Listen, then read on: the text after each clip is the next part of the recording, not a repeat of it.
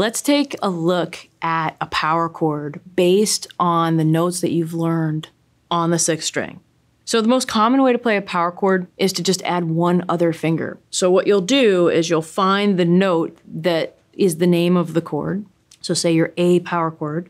You'll play the A, which is on the 5th fret, with your index finger. You're going to see what finger feels the most comfortable to play the 2nd note. So for me, that's my ring finger, and that note is on the 7th fret of the 5th string. So you'll see there's 1 fret in between. So we're using fingers 1 and 3 on frets 5 and 7. Do not use your 2nd finger. Don't use that one. You don't want to stretch that much between 2 fingers. If it's really hard for you to put down your 3rd finger, you can use your little finger for now, your 4th finger, and then the stretch will come. So if you can use your 3rd finger, great. If not, go ahead and use your 4th. What you're going to do with your picking hand is you're going to strum down, but you can only hit the strings that you're fretting. So you can only hit strings 6 and 5.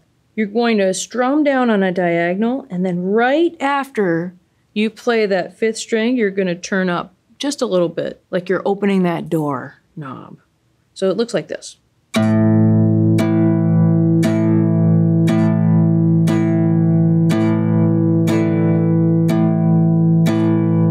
It feels like a bit of a flick when you do it. That's your A5 power chord. It's called A5. That's how you'll see it in the chart. So what we're going to do is try a set of chords. It's a really common order of chords, and it was famously used in a Beatles song. The chords are D5, D power chord, A power chord, A5, and G5. That means that you're going to the 10th fret, put down your index finger, and put your 3rd finger on the 12th fret. There's your D5 chord. Just play that until it feels comfortable. Then you're going to look ahead at the 5th fret, and you're going to take off the pressure that you have down on the D power chord, and you're going to slide it to the A power chord. And you'll notice that the frets over here closer to the body are smaller. So as you shift, you have to open up your hand just a little bit. So see if you can manage that. And then put it down on the A power chord, which is frets 5 and 7. So here we go.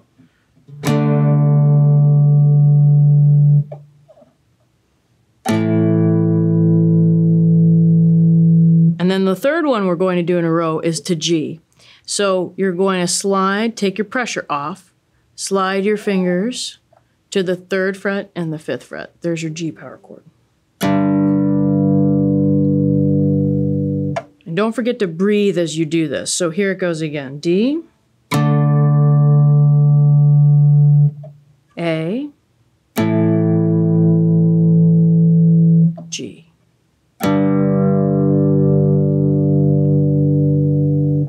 One more time.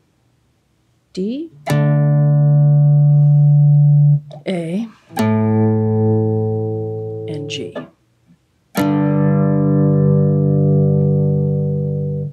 And then the chorus of the song, that part adds the B power chord in. So that goes B, which is on 7 and 9, those frets. Slide it down to A, which is based on the 5th fret. And then slide it down to G, which is based on the 3rd fret. And then you're going to go back up to A. So it goes B on 7, slide back to A based on the 5th fret, and then slide back to G based on the 3rd fret, and then up to A again.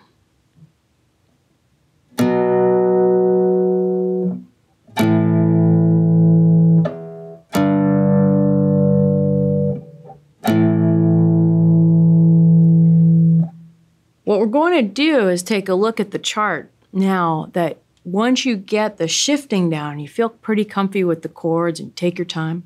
In the chart, it's kind of great because you have 4 bars of D. So we're just going to hit the D power chord and count to 4 each time. So this is the first line of the song.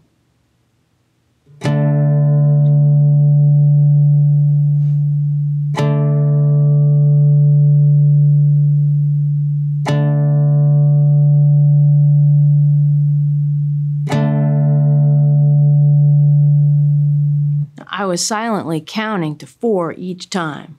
I was going D, 2, 3, 4, D, 2, 3, 4, D, 2, 3, 4, D.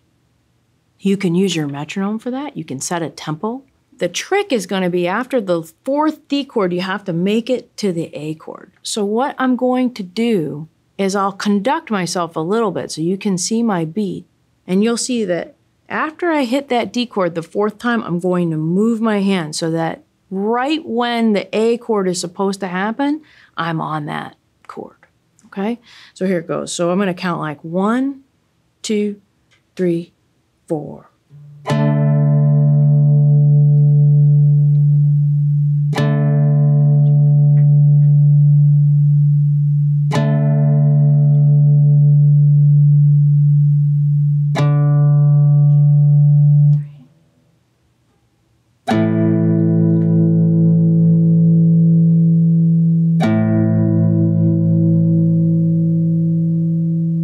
The next chord I go to after hitting A twice is I go to G, the last chord in our verse. So then I'm going to stop the string. So D 4 times, then A twice, G once. So each time they get 4 counts. Here it goes again. 1, 2, 3, 4.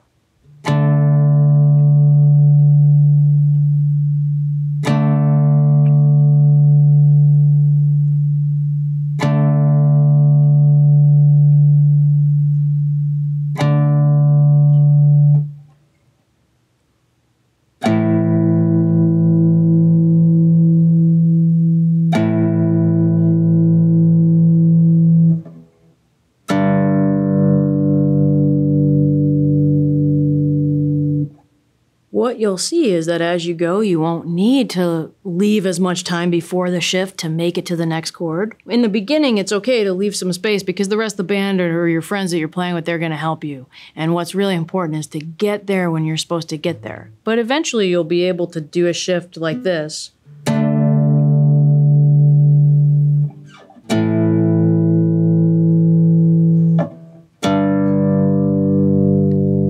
And that's because you'll be coordinated with your motions and you'll trust yourself.